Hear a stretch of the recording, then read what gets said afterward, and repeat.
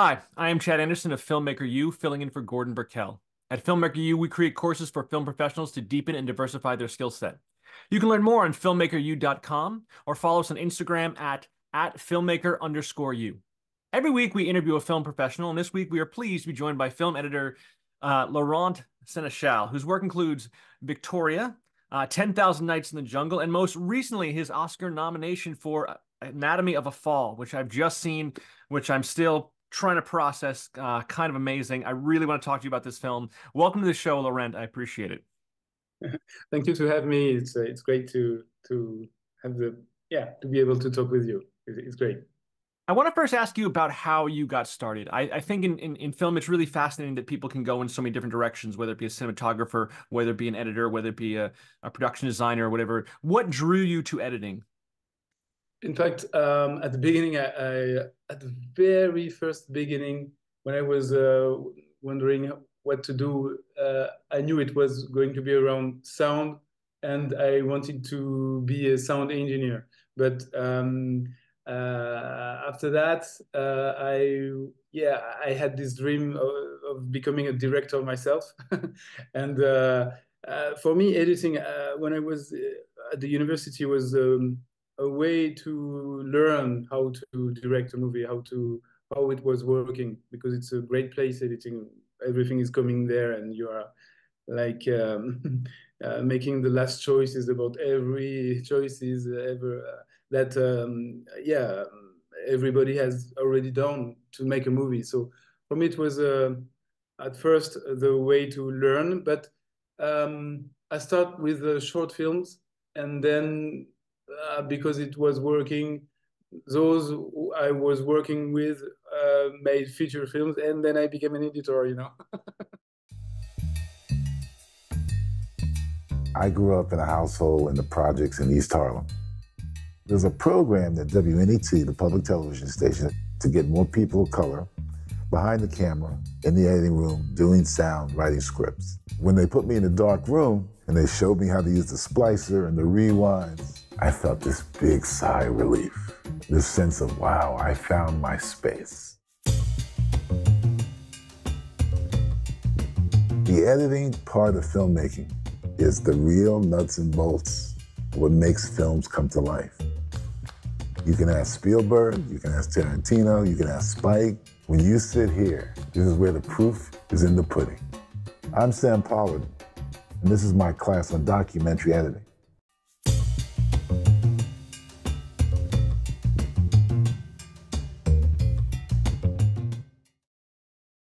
You mentioned that the idea that you kind of have the final say in terms of the film process because it's you're in post production, and so it comes down to it's already been shot, it's already been created, and the story's already been written, and the actors have performed, and now you're doing the final point of this. In relation to that, you have a long-standing relationship with Justine Triet. And have made other films with her and been her editor for other films. In terms of that, how much freedom are you given to kind of say, hey, I think this should be done this way, or this edit comes in this way, particularly in Anatomy of a Fall? Wow. Um, at first, what I can say is that my vision of editing is that it's a place where you really can, with of course the trust of the director, but you really can redesign all that you have to redesign, because our job is to tell the better story we can tell with the material. So for me, for when I'm working on each movie I already done, it was not like a pleasure to question a lot all the script, subject issues and all that. But I think it's really useful to do that, but with the director in order to refine everything. So for Anatomy of a Fall, it was just the same. And Justine is very specific. She's amazing about freedom. She's really like not following the plan. She's an academic. She's really like destroying all the previous ideas. If she's finding a good acting somewhere, she's already starting to want to put it in the movie, even if it can be contradictory. So we are like really, really, really putting the not the script aside totally, because that's a trial movie. So we have to stay stuck in the in the course of it, in the dynamics of the trial. But for each scene, she is free, and she asked me to be free to like find new ideas, to redesign, to invent a lot of new scenes, even new scenes, you know. So it's like really artisanal, and we are really shaking everything in editing, in the editing room, you know. Yeah, that's really nice that you can actually, go back and say, hey, this needs to be changed, and we're not, locked down to any decision that was made, months ago, that you can kind of just decide, hey, this is working. And that's really, I think, where some of the beauty of the art form comes from, is that ability to adapt to those kind of situations, as you suggested. Um, I thought it was really interesting. In the beginning of the film, particularly, there's an idea that I noticed a lot of the dialogue in the beginning. You're showing something else. You're showing B-roll over people talking, and we don't even see the people talking. It's a close-up of books on a shelf, or a close-up of a picture frame, or it's a close-up of something else. It's this idea that like we're kind of, I don't know, intruding. I don't know if that's the right word, but there's an idea that there's something else we should be looking at, and this is happening. Sort of, there's a conversation happening, but we're kind of, I don't, how did that come about, and what was the intent of that? Are you talking about the whole movie or only the beginning? Particularly in the beginning, I noticed. I noticed it particularly in the beginning, but it happens in some other places as well, where we kind of, it's like, hey, look over here while this is happening, because we're going to close up on something that may or may not be irrelevant, but it's kind of, it's more of a B-roll kind of thing. Mhm. In fact, it's really important for Justine that we pay attention to the sound. She's even if she is not putting, for instance, score music in her movies, she is not like not listening. She's really into sound, and it is really important for her that the audience is working a lot with us, and the way to have the audience like starting to think and to dance with us is often asking them to hear something and to see something else. And it's really important that it doesn't feel too much uncomfortable, you know, but we have to play. And this kind of differences between what you are seeing and where you are with the eyes, and what you are hearing is really a good tool for us to play with the audience. And for the beginning of this movie, the opening scene is so much about that, you know, because the father, his body is the sound, is the music, and all the work he's doing really upstairs. And all his character is like music in the beginning, and you are not going to see him for a long time, you know. And well, this is a way to say, even the very beginning is the opening shot is a black shot. Is we are in the dark, and we Hmm. hear the voice of Sandra Hüller saying, "What do you want to know?" And she's talking to the student, but in fact she's like talking to the audience. What do you want to know about me?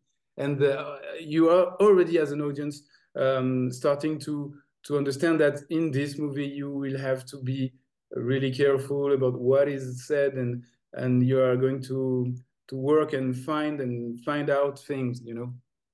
Yeah, it's really interesting. There's a literary component to it. It felt like I studied Hemingway in college, and it felt like reading Ernest Hemingway. It felt like there was, yeah, well, because there was this idea in Hemingway, that there was this idea that, like, I'm going to talk about all of this thing, and this one sentence is going to be really, really important, and all the rest of this is going to be just description, description, description, and then we kind of smack you with the one thing that you were going to be like, oh. Yeah, That's he great. like, and that there was that, a little bit of that. You talk about the idea of playing with sound. I think I don't I didn't get a sense that there was a traditional soundtrack to this. It's Daniel playing piano in so much of this, and the soundtrack is Daniel practicing these classical pieces of music in there, which is such an interesting approach for adding, a soundtrack to adding a music bed into this work. How did that idea come about? Um, to be honest, Justine never used composers for her previous movies.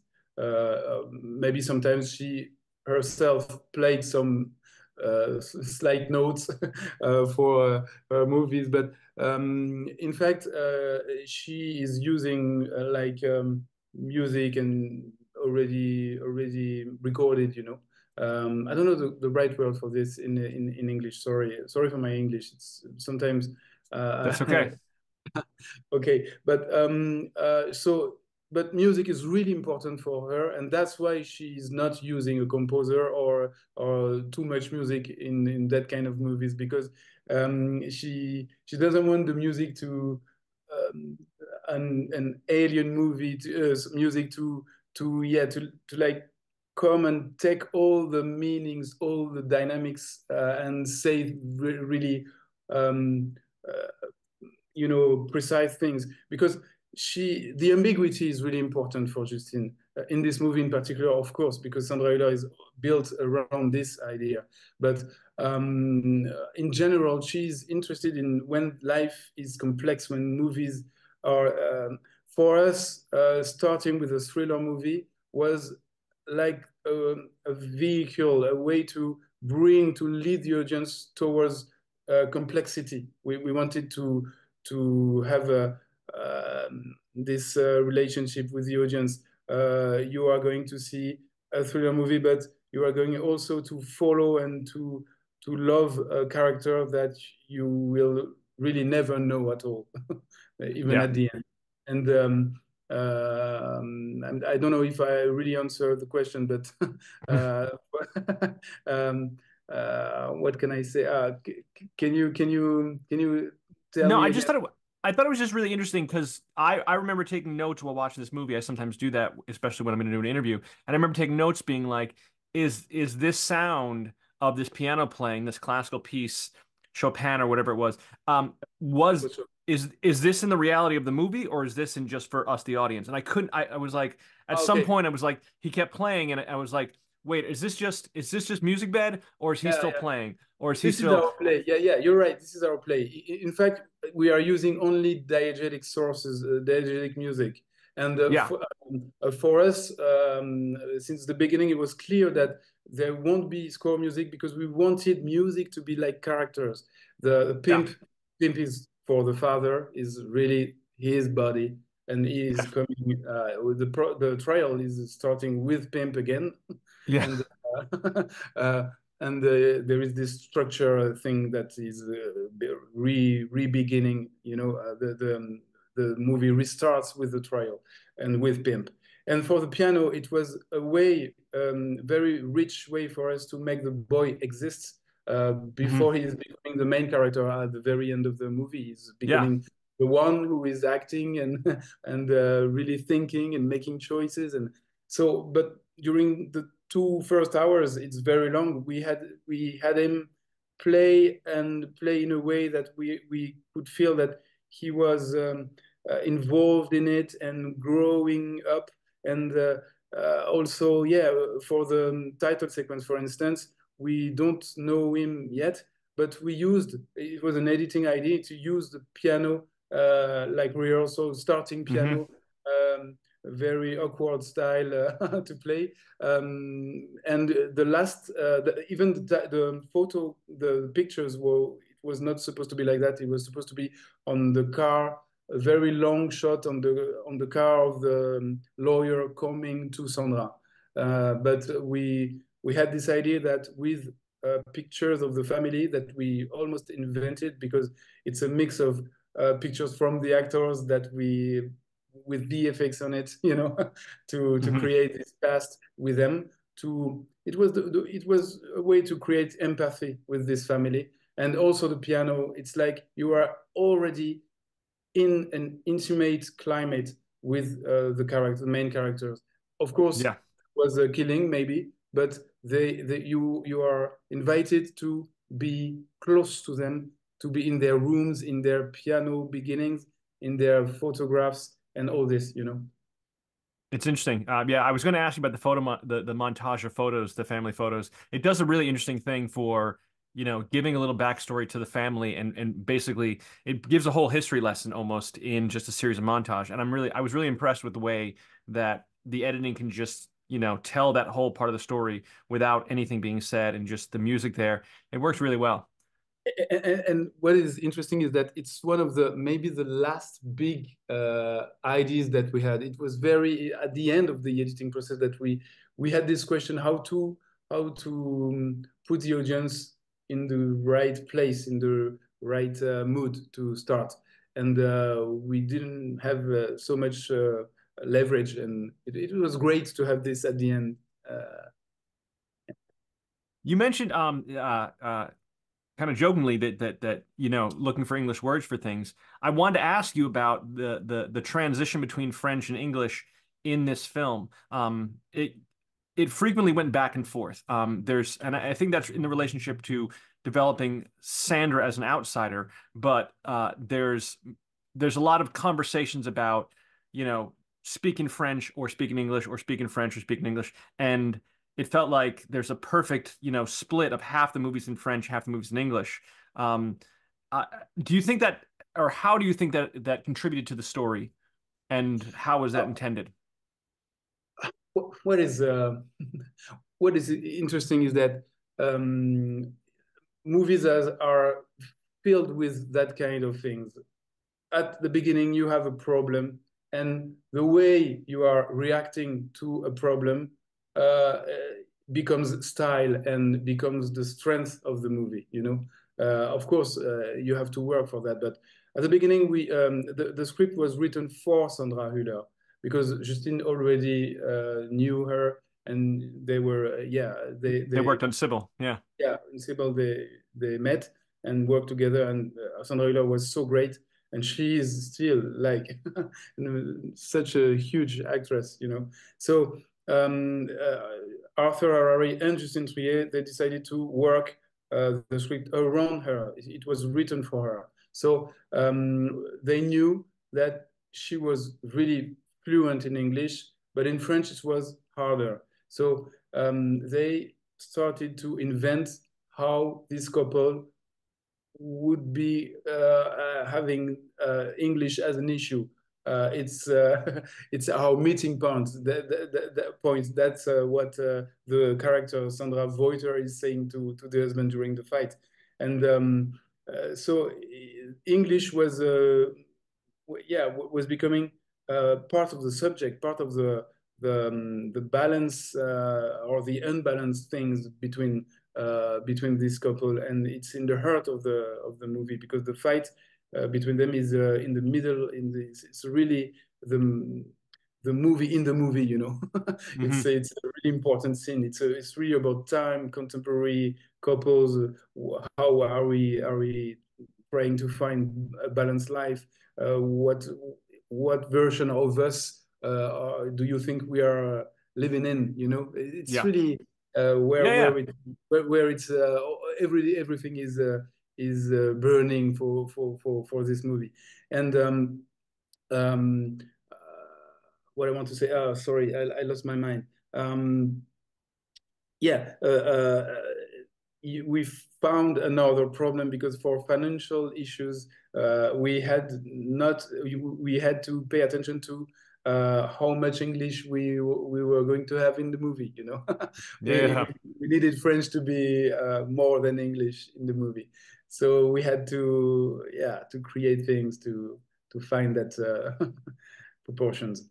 Yeah, no, but I think it works. I mean, it's a kind of a happy accident because, the nature of her character is she's she's an outsider. She's been forced to move here, and now she feels like she doesn't belong. And so her wanting to speak English is kind of an extension of her as a person, because she doesn't fit in with the rest of the people who speak French. And in a courtroom where it's preferred you speak French, but like, this is my voice is in English, and I don't necessarily belong here, or I feel, like an outsider. Yeah, It and does she's it does trying. she's trying, she's struggling to speak French, but at some point she cannot adapt as much as it would be great for her defense, you know? Yeah. Did you find with the character in making the film, it feels like there's a bit of the thriller or a bit of the mystery. It's sort of like a whodunit in, you know, is she really guilty or is she really not? I don't want to go through spoilers and I don't want to talk about the ending or anything. Was there an intent in the beginning to say that either she looks innocent, we want her to believe innocent, or we want the audience to believe that she's guilty, or do we want to leave this completely ambiguous? In fact, since the beginning, what was clear for us, since the script, even before starting the editing process, we knew that the movie had to go further than this question of guilty, not guilty. Um, we wanted to use the thriller and this energy, this pressure, but it was for us not a clever game where you know we could have played with the audience with a very high levels with this guilty. You think she's guilty for 15 minutes and then no, and then, but it was not our game. We didn't want that. We wanted to like dive in complexity with her, to be with her like as if she was only a victim, but maintaining doubts around her with slight details and with slight turns, you know. And it was really the main challenge throughout the whole movie, throughout the whole editing, to find how the audience to build the path of the audience, because the road is wide for the audience to make its own Yeah, its own journey, you know, its own mind and opinion about her. And it's we when we had some little changes, some little details changing at the beginning. The whole contract could, you know, change, and you could think that suddenly you think that she's manipulative, too much seductive, and no more interesting for long scenes in the trial when you could not sometimes when we were screening the movie with some versions of the beginning of some scene or some scenes that we had to cut at the end, um, you simply could not be there with her. There was like no rejection. hmm This is not for me. I cannot follow this woman. It's boring. I know she's guilty. Or sure. it's tricky the way she's using her boy and the handicap to seduce the jury. Sometimes we had some really strange screening, and we had to refine things to keep this ambiguity alive, you know. But it was not in order to to play with the audience moral things or you know backgrounds. It was a way for us to lead the audience towards complexity. It's really important to understand that because complexity is not only about guilty, not guilty. It's what is, who are my parents, who are my mother, or who is my son.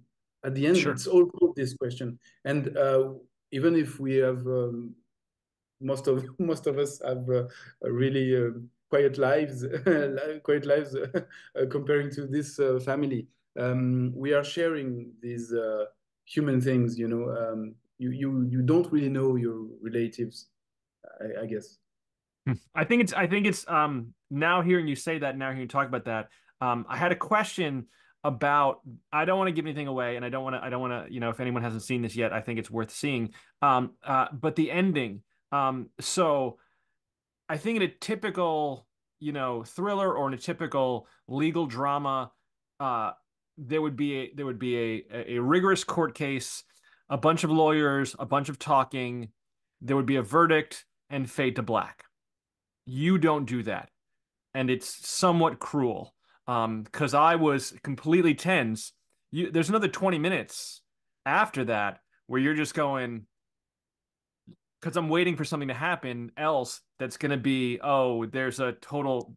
I was waiting for a twist, and I'm looking at the time on the bottom of my screen, wondering, here comes the twist. Here comes. I'm like, oh, there's gonna be something, and I felt. You mentioned playing with the audience. I felt played with. Yeah, I did. I hope it was not too hard. I was like, ah, I was like, because now I don't know whether, and now the next 20 minutes come in, and now I don't know whether I'm now rooting for her, rooting against her, and Yeah. the verdict came in, and I had to reach a decision. So now there's like a whole separate movie in those last 20 minutes there that that had me on the edge of my seat. uh, but what I can say there is that I think it's great when movies are like that, but and when it works. But Justine is really interested, and it's exciting to work with her on this. She's interested in situation where um, it's becoming the movie that is looking into the audience mind. What's your reaction, not yours, but yours also, the reaction of everyone in front of the fight, in front of the verdict, in front of the end, tells a lot about who you are. And Yeah, it's interesting to not to be uh, like sometimes it can be a bit cynical when directors are using this thing. We know things, and the audience will never know things. We are like gods, and we are manipulating the audience and the characters, and yeah, we are gods, and we are happy to be gods. It's really not the point here. Justine is not like that.